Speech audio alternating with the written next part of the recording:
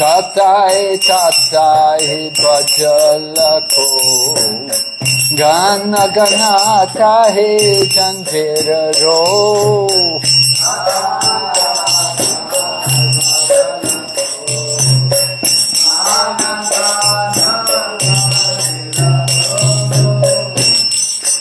Rene dala dala sonaranga Saranino pura bhaje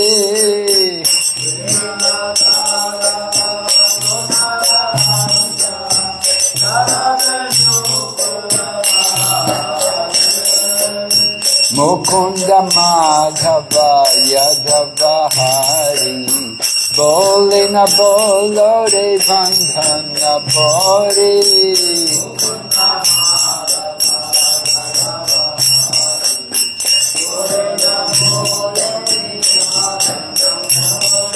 Nitini javase telare rati Vivasha sharira sahaje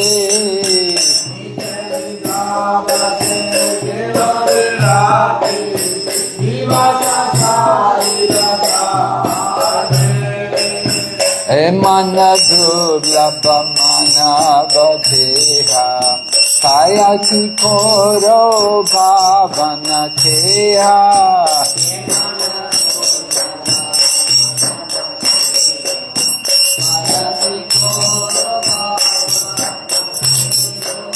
Ebena bhajile yashoda tuta Charani pori bilahate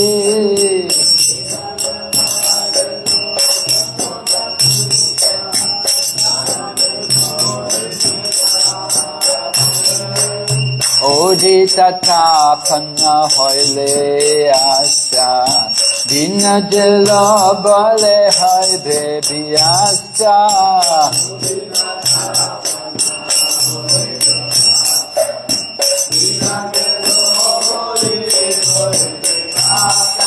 Kabe keno ebe alata hoy Na bajari raya rake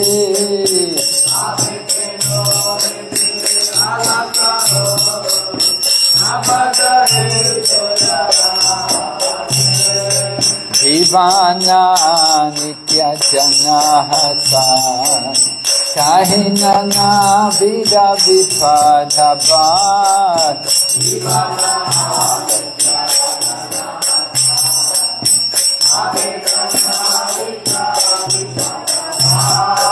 Namashaya koriyatani tumi Taka panakaje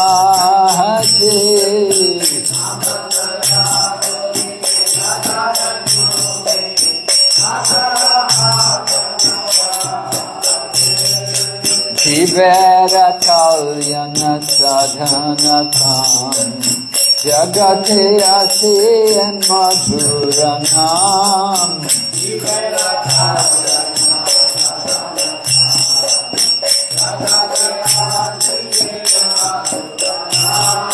Avidyati miratapana rupe Ragagane viraje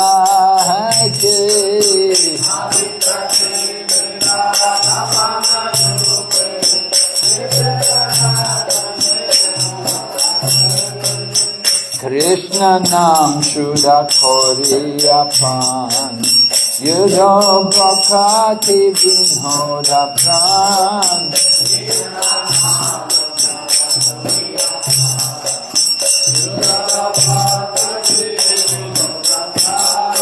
Nama bina kichu nahi koara Choda bhuvana mahe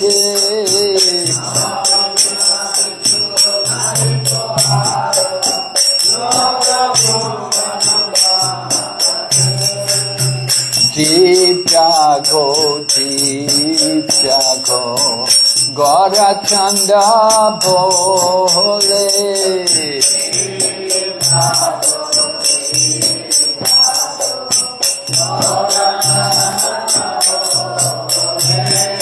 Kota Nidra Jayo Maya Pisachira Kole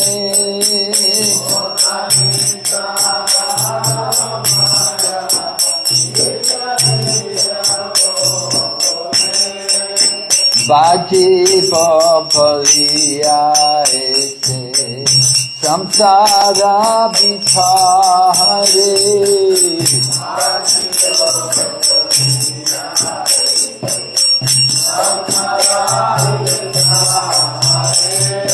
Bhuliya rohile tumi avidyara bhore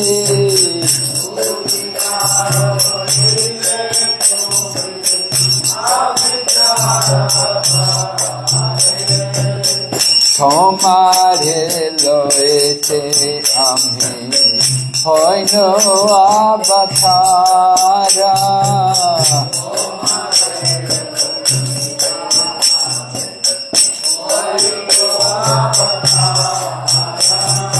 Ami Vigna Bandhuar Kete Tomara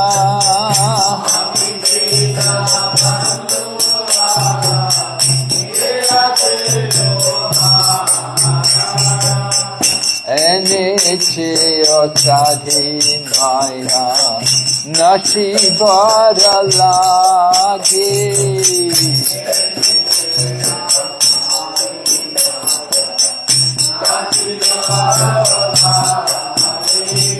Hare Nama Maha Mantra Lo Tumi Mahaki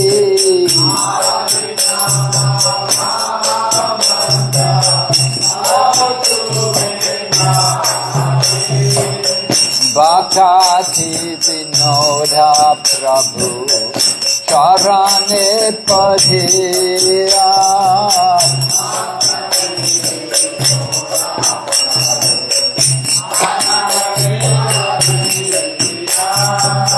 Se Hare Nama Mantra Loila Magiya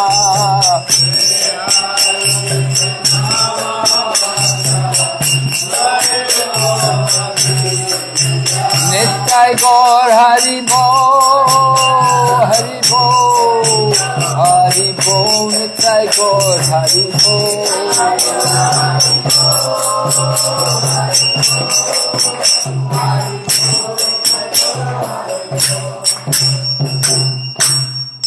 Good Premanande Om Namo Bhagavate Vasudevaya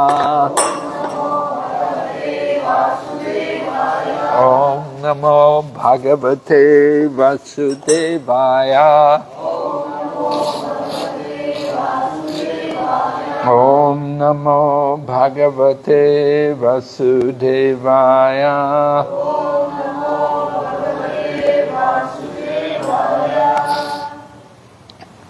Narayanam Namaskrityam Naram Chaiva Narottamam Daivim Sarasatim Vyasam Tato Jayamudirayat Nasta Prayeshu Vabhadreshu Nityam Bhagavata Sevaya Bhagavati Utamashloke Bhaktir Bhavati Naistaki Nasta Prayeshu Vabhadreshu Nityam Bhagavata Sevaya Bhagavati Utamashloke Bhakti Bhavati Naistaki. We're reading Srimad Bhagavatam, Canto 3, Chapter 1, questions by Vidura, text number 11. Ajatasatro Pratiyacha Dayam Titikshato Durvishaham Tavaga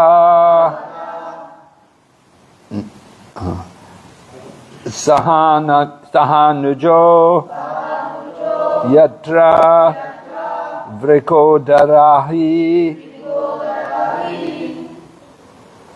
Swasam Rusha Yatwam Alam Bibesi Ajata Shatro Pratiyachadayam Titikshato Durvishaham Tavaga Sahanujo Yatra Vrikodarahi Swasam Rushayatvam Alam Bibesi Ajata Shatro Pratiyachadayam Titikshato Durvishaham Tavaga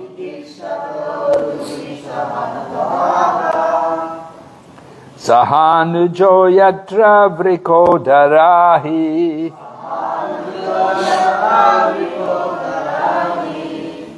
Swasam Rushayatvam Alam Bibesi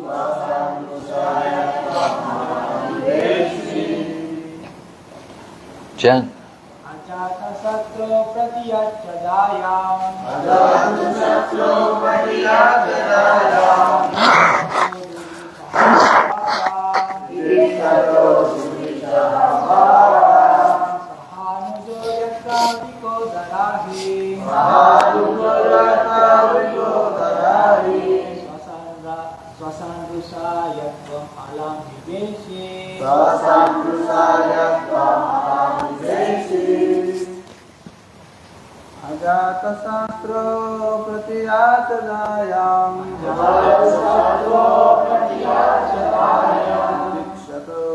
Durvishaham Tavaga Sanujayatra Vrikodarahi Sasanusayatvam Alam Bibesi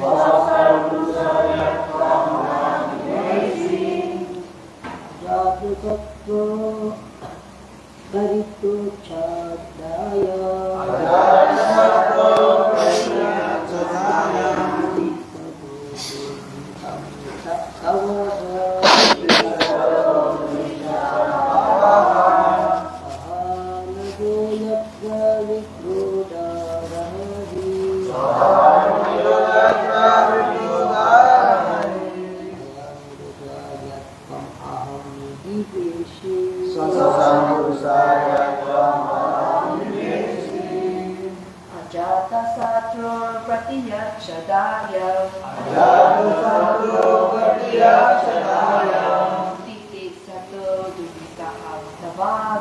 Titikshato Durvishaham Tavaga Sahanujo Yatra Vrikodarahi Swasarusayatvam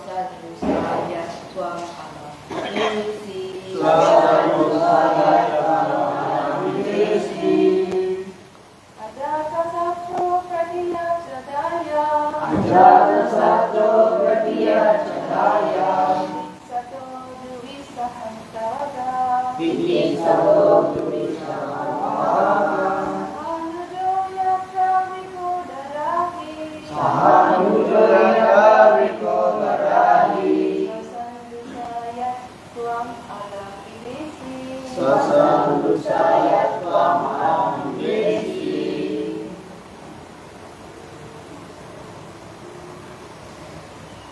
Ajatasatro Pratiyachadayam Titikshato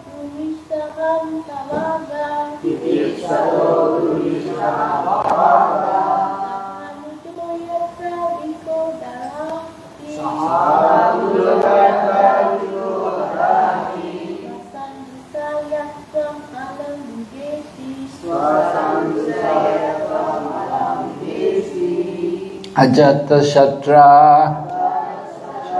of Yudhisthira, who had no enemy. Pradyacha, return. Dayam, legitimate share. Titikshata, of he who is so forbearing. Just a minute, I lost my...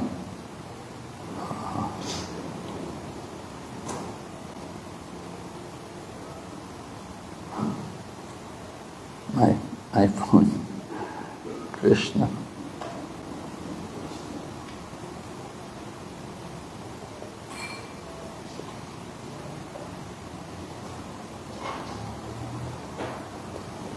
Oh, thank you.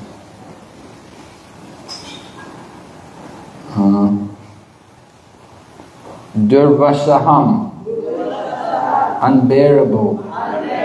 Tava, your. Aga, offense.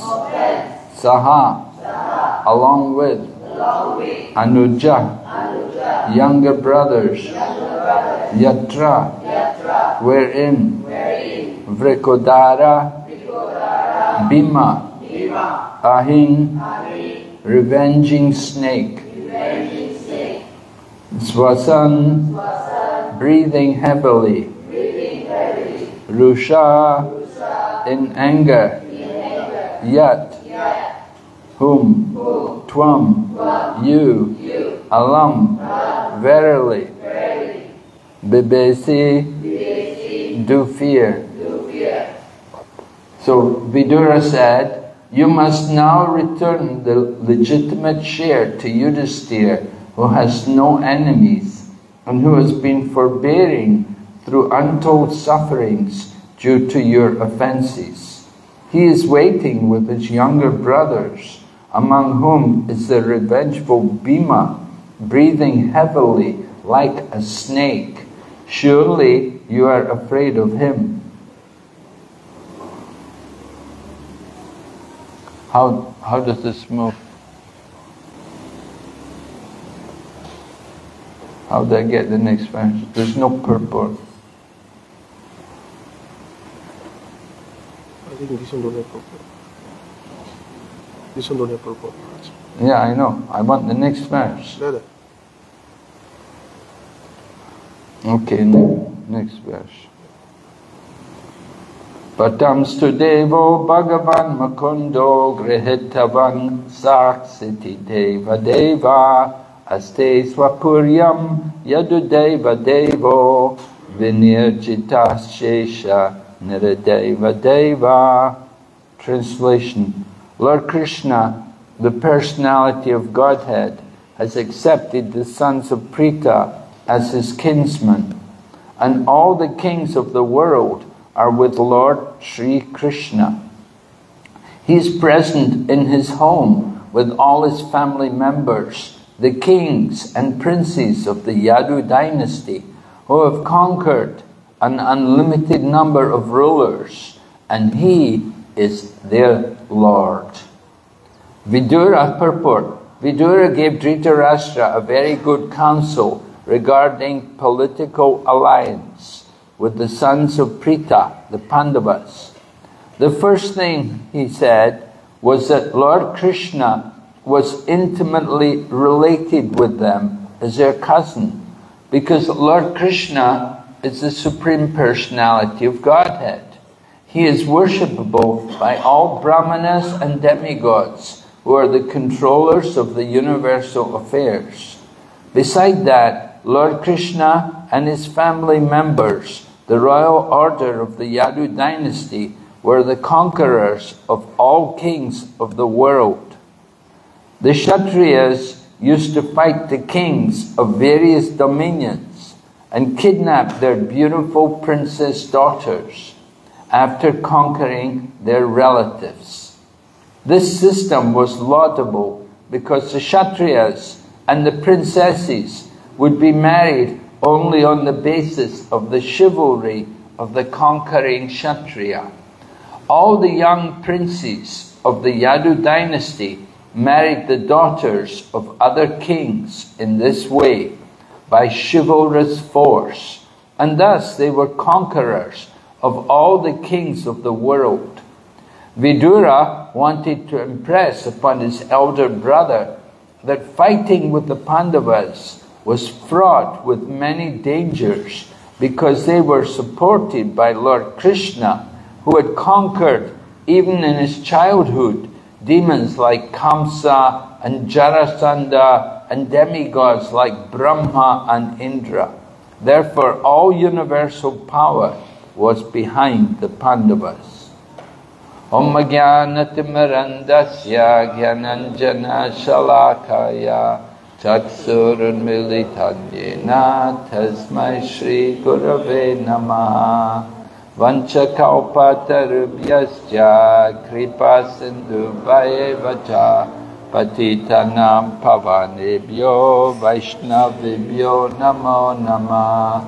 Jai Shri Krishna Chaitanya Prabhu Nityananda Shri Advaita Gadadhar Shri Vasadi Gaur Bhaktavinda Hare Krishna Krishna Krishna Hare Hare Hare Rama Rama Rama Hare Hare.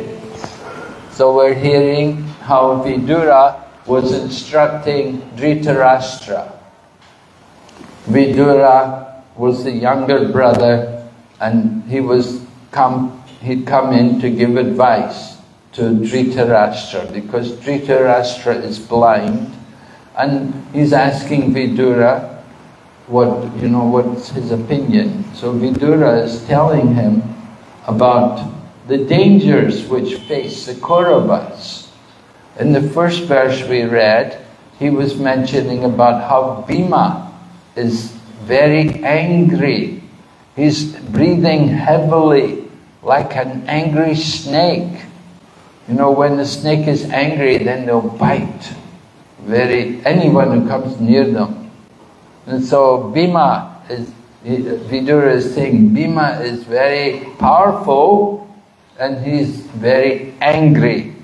So that's something to be afraid of, because Bhima had also vowed that he would kill all the sons of Dhritarashtra. And he did. And he also vowed, well, it was Draupadi made the vow. Bhima made 3 vows. One was he'd kill all the sons of Dhritarashtra, and the second one was that he would break the thigh of Duryodhana. Because Duryodhana said to Draupadi, come and sit on my lap, and he hit his thigh like this. And so it was a great insult to a royal princess like Draupadi, who was the wife of the Pandavas. But he spoke to her like that, so Bhima said, I will break that thigh. And then the third vow he made was that he would rip out the heart of Dushasana, because Dushasana was the one who had tried to disrobe Draupadi and who had untied her hair. So he actually killed Dushasana, and he ripped out his heart and took the blood to wash the hair of Draupadi. And in this way Draupadi was comforted that she got the revenge for being manhandled by these very degraded Kauravas. So Vidura is mentioning these different things, and the second verse we read, he mentions 2 more things. He mentions that Lord Krishna is the relative of the Pandavas. Lord Krishna was related to them, so they had an intimate connection with each other. Lord Krishna was born from Vasudeva and Devaki, and Vasudev's sister is Kunti. and Kunti is the mother of the Pandavas. So they have a relationship. Lord Krishna and the Pandavas are related to each other. So they have natural affection for each other. And then the third point, which is mentioned today by Vidura, was how Lord Krishna had already defeated so many other personalities. And he'd shown that in capturing 16,108 wives for himself. He had defeated so many different kings. The first wife, for example, was Rukmini. And in order to marry Rukmini, he had to go there and fight. First of all, he came there and kidnapped Rukmini. And then when they came after him, especially Rukmini's brother Rukmi came after him, Lord Krishna fought with him. And they were very powerful people. They were all Kshatriyas from the royal family. Rukmi had wanted to marry Rukmini to Shishupal because Shishupal was his friend. But Rukmini had written a letter to Lord Krishna and she'd asked Lord Krishna to come and take her. She wanted to marry Krishna.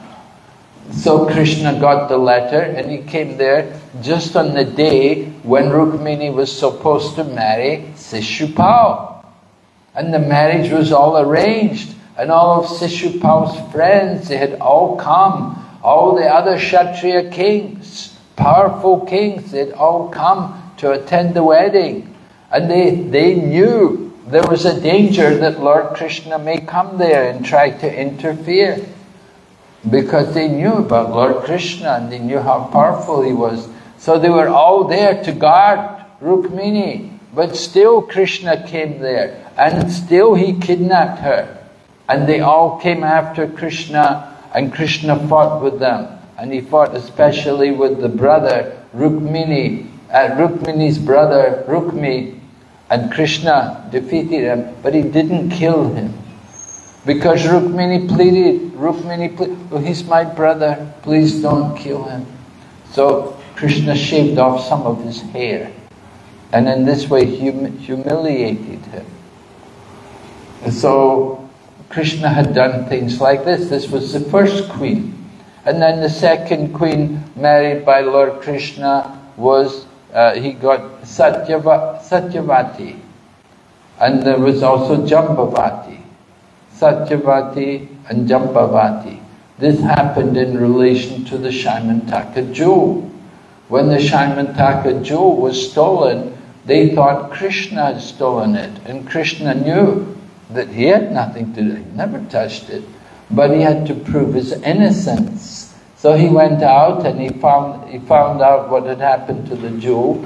And he found out that it was now with Jambavan. So he went into the cave where Jambavan lives. Jambavan is from the time of Lord Ramachandra. And he's a powerful bear. Or monkey. Is he a monkey or a bear? And anyway, Jambavan. They're not ordinary human beings. They're actually powerful demigods who come to take part in the pastimes of the Lord. So Jambavan was very old, but he's from the times of Lord Ramachandra, very powerful. And Lord Krishna came in the cave and he found a child. There was a young child there playing with the jewel. And so when Lord Krishna came in there, the nurse who was taking care of the child became afraid and she screamed. And Jambavan came, and without questioning, he began to fight with Lord Krishna because he saw there's somebody intruding into my cave. And Jambavan and Lord Krishna fought for 28 days. And Jambavan couldn't defeat Krishna. And then Jambavan realized after fighting for 28 days that this person must be non-different from Lord Ramachandra. And so Jambavan surrendered himself to Lord Krishna. And not only did he surrender himself, he gave the jewel and he also gave his daughter. He said, take my daughter in marriage. So Jambavati was given to Lord Krishna, and then Krishna brought back the Shaimantaka jewel to Dwarka, and he gave it to Satyajit, because the jewel was given, it was actually Satyajit's jewel. It had been given to him by the sun god. And this jewel was producing gold every day, a lot of gold every day. So it was very powerful. So Lord Krishna gave it to Satyajit, and then Satyajit felt ashamed because he thought Lord Krishna had stolen the jewel. But Lord Krishna told him what had happened, how somebody had been killed, the brother of Satyajit had been killed, and the lion had taken the jewel, and Jambavan had killed the lion, and Lord Krishna had to fight with Jambavan to get back the jewel. So Satyajit felt ashamed, and he gave his daughter to Lord Krishna in marriage. And that was Satyabhama. Not Satyavati, Satyabhama. So, Jambavati and Satyabhama. Right? And he wanted to give the jewel to Krishna, but Krishna said, no, I don't want the jewel, you keep it. Because Krishna knew, just having that kind of jewel, it's just a source of trouble. And it happened, Satyajit got murdered, because some people came, they wanted to steal it. But when Satyajit got murdered, because Satyabhama had become the wife of Lord Krishna, so she complained to Lord Krishna, they killed my father. So Lord Krishna came and he got the people who killed Satyajit, because he'd accepted Satyabhama as his wife. So like this, Lord Krishna was involved in fighting with so many different Kshatriyas. He proved his strength. And Prabhupada also mentions how he killed people like Kamsa. When he was just a young boy, he was brought from Vrindavan. Akrura had gone to Vrindavan and brought Krishna and Balaram to Mathura to take part in a wrestling match. And they had these huge, powerful wrestlers whose bodies were like rocks. And Lord Krishna and Lord Balaram were little boys, cowherd boys coming from Vrindavan. And they were supposed to fight them in the wrestling match. So it was not very balanced, it wasn't a fair fight. But still Lord Krishna agreed, and he went there and he fought with them, and Lord Krishna and Lord Balaram defeated these wrestlers. And after he defeated them, then Kamsa became very angry, and Kamsa jumped into the arena because Kamsa was watching the wrestling match. He was thinking that Krishna and Balaram were surely going to be killed by these wrestlers. But when Krishna and Balaram won, then Kamsa became angry. He pulled out his sword and he jumped into the arena, and he wanted to come and kill Krishna, but Krishna just smashed him and brought him to the ground and punched him and killed him and then dragged him across the ground. So Krishna killed Kamsa, and then Jarasandha, Krishna didn't personally fight Jarasandha, he'd already fought him. Earlier, when Krishna first came to Mathura, Jarasandha had come attacking Mathura with an army, and Krishna had come there and fought his army 17 times. Jarasandha came 17 times. Each time he came with an army, Krishna would kill everyone except Jarasandha. They tell Jarasandha go. He didn't kill Jarasandha. And Jarasandha would go, and his friends would say, oh, it was just bad luck. Get another army, go again, fight again. And Jarasandha came back with a new army, and again Krishna killed them all, and then let Jarasandha go. And they'd say to Jarasandha, don't worry, you're just unlucky. Try again, I'm sure next time you win. And in this way they fought 17 times. And 17 times, each time Krishna defeated Jarasandha. And then the 18th time it happened, the one more time, Jarasandha, he never gave up, he kept wanting to fight. You see, so the 18th time Jarasandha came again with an army. This time another army was also coming, another demon called Kalayavana was coming. So Lord Krishna was worried about the people from Mathura. So that was when Krishna transferred all the people from Mathura, he transferred them all to Dwarka.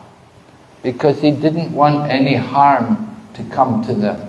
And he wanted to also protect the people in Vrindavan.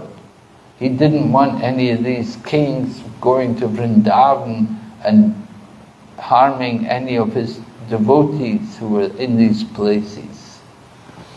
So, but still Krishna arranged for a fight. Later on they fought. Krishna came with Bhima and Arjuna to see Jarasandha. Because Maharaj Yudhisthira wanted to perform the Rajasuya Yagna. And in order to do that, the king has to establish their supremacy over all the other kings. So until Jarasandha admitted the supremacy of Maharaj Yudhisthira, they were not able to do this yagya.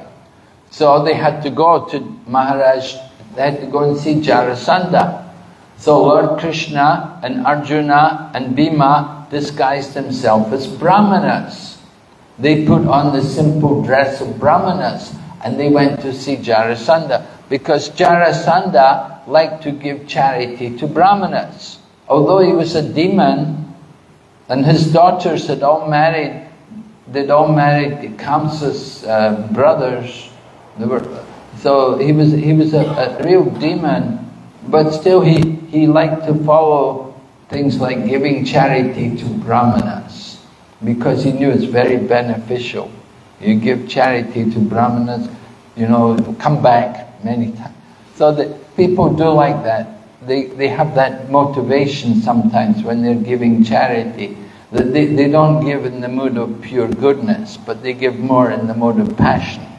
In the mode of passion, you want benefit from it. You want to, it should come back, right? They say in India, ek paisa dega, just like Malaysia, right? We will give 1 paisa and we'll get back 10 lakhs. Some people think like that, you see. So that's not the mode of goodness, you know. But Jarasandha is giving to the Brahmanas, just like Bali Maharaj was told by Sukracharya, give to the Brahmanas. So Jarasandha was giving to the Brahmanas. So Lord Krishna and Bhima and Arjuna, they came there like Brahmanas. And they're begging charity. So Jarasandha, they said, what do you want? And they said, we want a fight. We want to fight you. And Jarasandha looked at him, he said, I didn't think you people were Brahmanas. He said, I could see the mark on their shoulders from carrying weapons. The Kshatriyas, they carry heavy weapons, so their shoulders are marked, and they're very powerful, and their voices were like thunder. When they spoke, you know, Brahmanas are more learned and gentle. Vidya Vinaya Sampani, Brahmani Gavi Hastani. The Brahmana is Vidya Vinaya, learned and gentle. But Bhima, Arjuna, you know, they're powerful Kshatriyas, you know. And they speak with authority, very powerful. They have that Ishwara Bhav. You know, sometimes, you know, people, their voice is so powerful, people just freeze. So Bhima and Arjuna, they're like that, you know, they're Maharathis, very powerful, and they come to beg charity. And so Jarasandha said, I didn't think you were Brahmanas, but anyway, you want charity, what do you want? And they said, we want to fight with you. And so he said, oh, you want to fight with me? But then he said, oh, you are Krishna. He said, I'm not going to fight with you. You ran away last time I came to fight you. You are a coward. You are ranchor. You ran away from the battlefield. I'm not going to fight you. And he said to Arjuna, you're not strong enough. He said, you won't be a good fight for me. So I'm not going to fight with you either. He said, Bhima, you look like you could give me a good fight. I'll fight with you. And that's what happened. Jarasandha and Bhima fought each other. And they fought for many days. And Bhima could not defeat. And Jarasandha also could not defeat. They were fighting each other. They could not be defeated. Neither one could win. But then Krishna, Lord Krishna gave the hint to Bhima how to defeat him. Lord Krishna picked up a twig and he split it down the middle. And he said, Jarasandha, he was born as a baby in two halves. When the mother conceived the child, the mother saw two halves. And she thought, oh, yeah, what kind of child is this? And she left the two halves in the forest. But the two halves were found by the witch. There was a witch called Jara. And Jara found the two halves and she joined them together. She put the two halves together. So he got the name Jarasandha, one who is joined by Jara. And he grew to be very powerful, very powerful. He was a very great Maharati, could fight with Bhima, and Bhima couldn't defeat him. But then Lord Krishna showed him how you could defeat him. So Bhima understood, and he went forward and he grabbed one foot and he picked up the other leg and ripped him right down the middle. Ripped him right down the middle. So his body was shown in two, and he threw the two halves away, far away from each other. So they couldn't reach him. So in this way, this is how they killed Jarasandha. Lord Krishna could have killed him, but he didn't take advantage. He wanted Bhima to do it. Lord Krishna likes sometimes to give the credit to his devotees. Just like at the battle of Kurukshetra, there were so many times.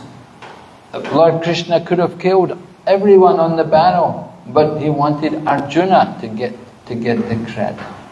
And whenever Arjuna was in any danger, then Lord Krishna was always there to help him and to save him.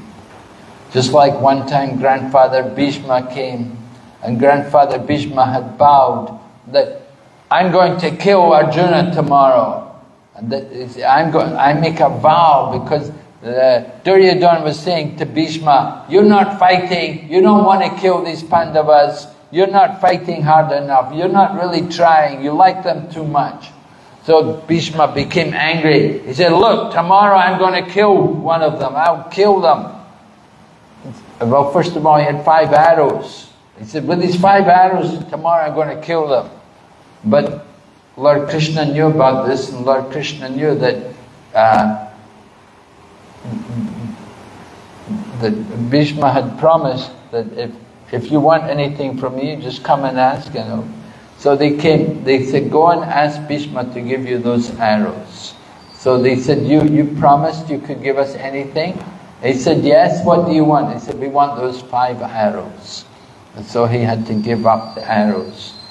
But still, the next day he vowed he will kill one of the Pandavas. And it happened, Arjuna was in trouble, and his chariot got in trouble, and Bhishma was coming forward to kill Arjuna. So at that time, Krishna picked up the wheel from the chariot, and he came running towards Grandfather Bhishma. And when Grandfather Bhishma saw Lord Krishna coming forward with the chariot wheel in his hand, then Grandfather Bhishma stopped. And he was satisfied because Krishna had broken his promise. He'd come to fight. Although he vowed he would not fight, he broke that promise. He didn't actually fight, but he was ready to fight in order to save the life of his devotee. So in this way, Krishna had showed great strength. And then there were so many other different ways. Sometimes he had to fight kings to win them. For example, Boma. There was one demon, Boma, who was actually the son of Bhumi. And he had kidnapped 16,100 princesses, and he was keeping them all in his palace for his own enjoyment.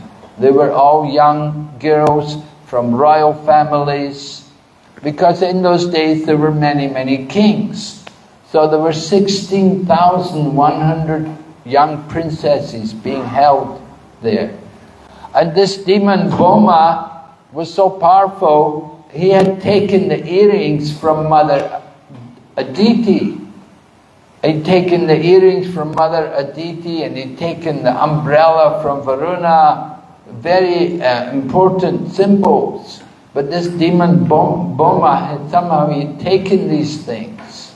So the demigods could not defeat him. And they came to Lord Krishna and asked Lord Krishna, please help us to get these things back. And so Lord Krishna went there to where the demon Boma was living, and there was another demon protecting Bomasura. There was a demon called Mura, and the whole Boma kingdom was surrounded by a fort, and there was a moat, and they had barbed wire, and they had electric fencing, and they had many things to protect them. But Lord Krishna came through all of it, and he came forward. He killed the demon Mura, and then he came and fought with Bomasura, and that was quite a big fight as well. But Lord Krishna brought with him at that time, he brought one of his wives. He brought Satyabhama. He brought Satyabhama because Satyabhama is an expansion of Bhumi. Bhumi was the mother of this demon Boma, and she'd promised that my son should only be killed with my permission. Without my permission, you shouldn't kill him. So when Lord Krishna was fighting Boma, he took permission from Satyabhama, because Satyabhama is the expansion of Bhumi. And in this way Lord Krishna fought with Bomasura and killed him.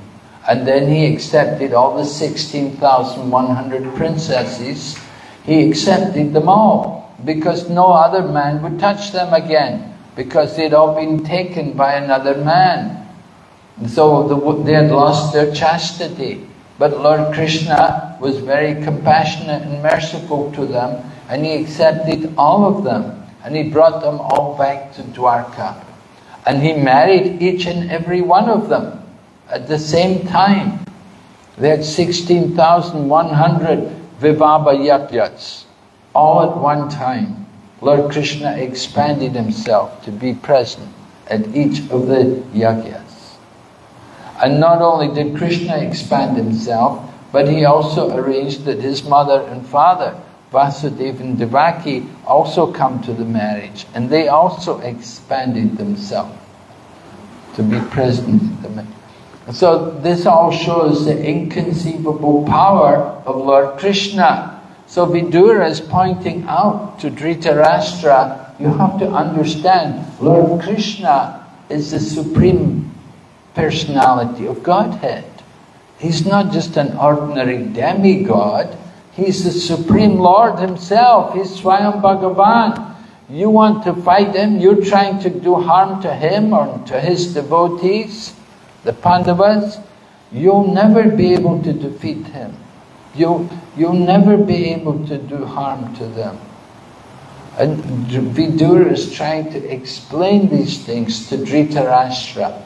But as we heard a few days ago, Dhritarashtra is blind. He's blind materially and blind spiritually. He's very attached to his son and his kingdom, and he's very attached that his son should be king, they should be the rulers, and he only listens to his eldest son Duryodhana, and he doesn't hear anything else. So Dhritarashtra doesn't hear anything either. So this is the situation. Vidura's got a difficult task, trying to preach. Just like the ninth offense in chanting the holy name. Try to preach the glories of the Lord to faithless persons. It's an offense. You waste your time. They have no faith. Why should you tell them the glories of the holy name? Then here you can see Vidura is telling the glories of Lord Krishna to Dhritarashtra. No effect. Dhritarashtra doesn't hear, doesn't listen. So the same way, we don't preach the glories of the holy name until people have faith. First you have to create faith. Vidura is trying to create faith in Dhritarashtra. He wants him to understand who is Lord Krishna and then bring him to his senses. Then he will know how to act properly. So similarly, when we preach about chanting the holy name, we have to create faith in people. And we do it by chanting Hare Krishna. Let people chant the holy name, have a lot of kirtan, and eat prasadam, and in that way they get a lot of faith. The holy name is very powerful. If they just chant, even though they don't know about the holy name, but if they chant, if they take part in the kirtan, they get so much benefit. They become purified. And that is the power of the holy name. Golokera Premadan Harinam Sankirtan. The holy name comes down from Goloka and it cleanses the heart. And when the heart is clean, then we're ready to hear about Krishna and to understand Krishna's position. Okay, any questions?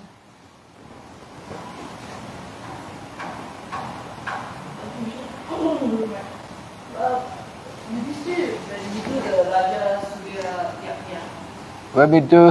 When he does the Raja Surya Yajna, why does he need to get the permission from the demon? But that is the whole principle of the yajna, that you're going to do the Rajasuya Yajna, you have to establish yourself as the supreme ruler in the world. And all the kings have to accept your subordination, their subordination. And they have to pay taxes also. Even though the demon also, they need to pay taxes, huh? Yeah. They have to pay taxes so that they can do the yajna. So Lord Maharaj Yudhisthira sent the brothers, he sent his 4 brothers out in different directions to go everywhere and bring gold and make sure all the people have recognized Maharaj Yudhisthira as the emperor, as the supreme ruler.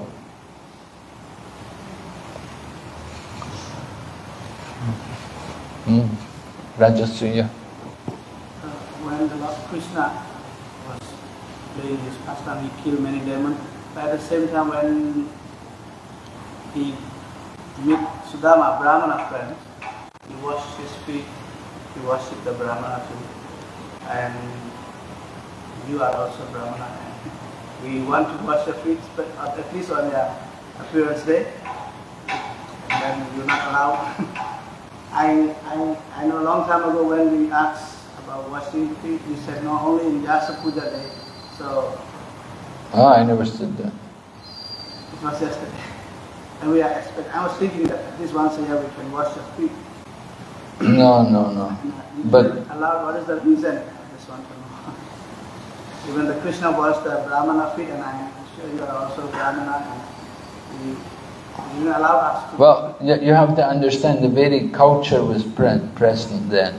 When Lord Krishna did that, he was following the Vedic culture.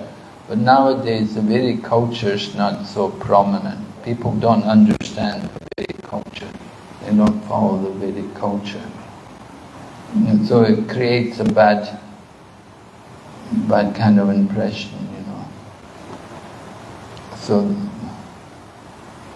the GBC also said, I mean, there's certain places where you can do these things, but you have to be conscious about other people.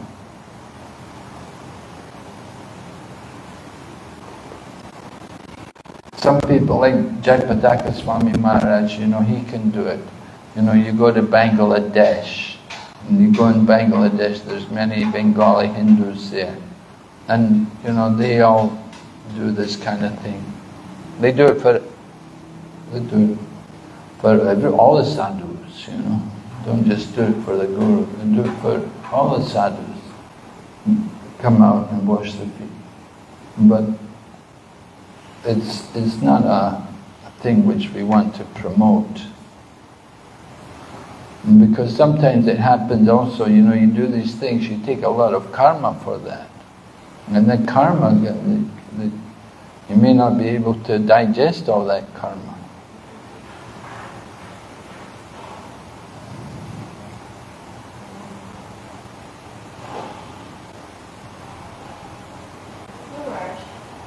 When there is 16,108 wives, and then from those wives there's 10 more sons, no daughters?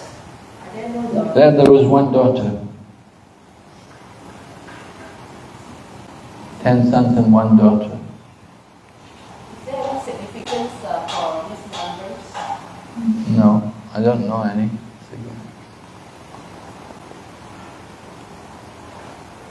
I've never heard. Okay, Srimad Bhagavatam ki jai, Srila Prabhupada ki.